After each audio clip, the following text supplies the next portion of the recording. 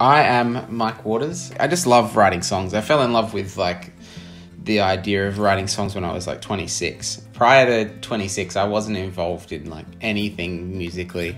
Tried out for, I think it was the second season of Australian Idol once when I was younger.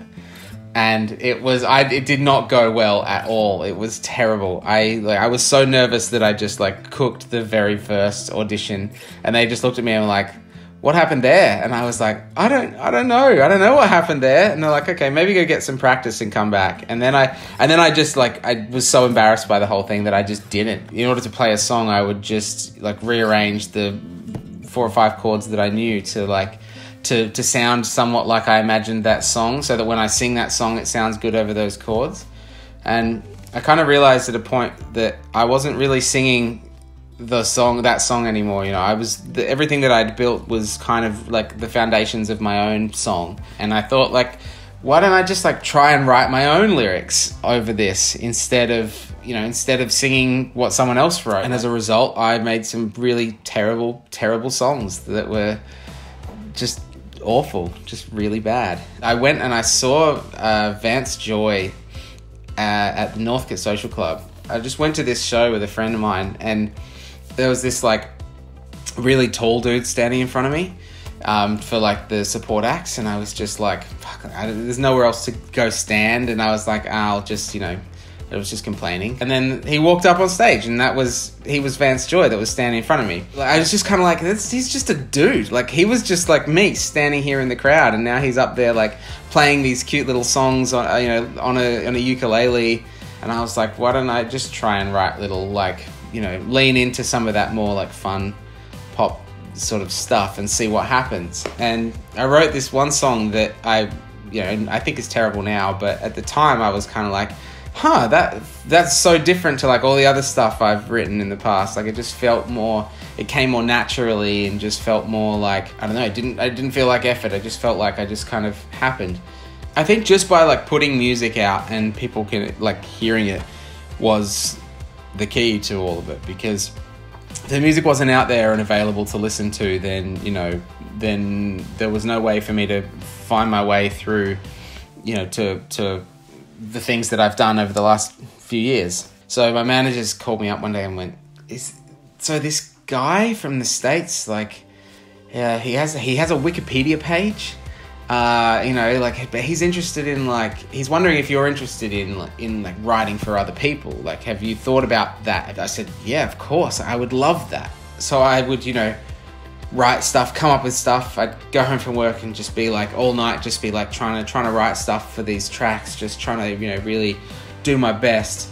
And then I'd send them to him and he would be like, yeah, it's not very good, but like certain things he'd be like, I like this about it, I like that about it. But like this is wrong and that's not good. And he had taught me a lot already. Like, he'd really given me a lot of insight as to like what it is like pop songwriting actually is, and how you form a song and how you put it together and what sort of things you need to consider. They flew me out to LA for a bit, and I'd landed just completely bright-eyed and bushy-tailed and totally in love with this exciting new city.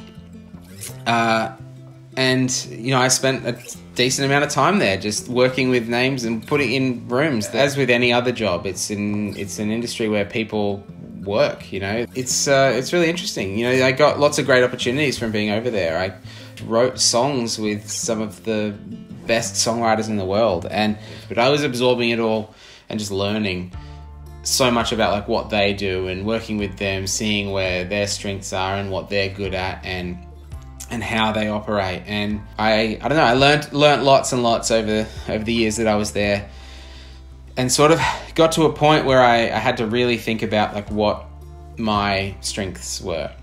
At the end of my last trip to LA, which was, the end of 2018, and my wife couldn't get a visa for LA or for America, and it was quite expensive to keep going back and forth and spending so much time there, because, paying for accommodation and flights and, cars to get around and all sorts of things. And then I had all these songs. I had some time to myself and all these songs that I'd written while I was over there.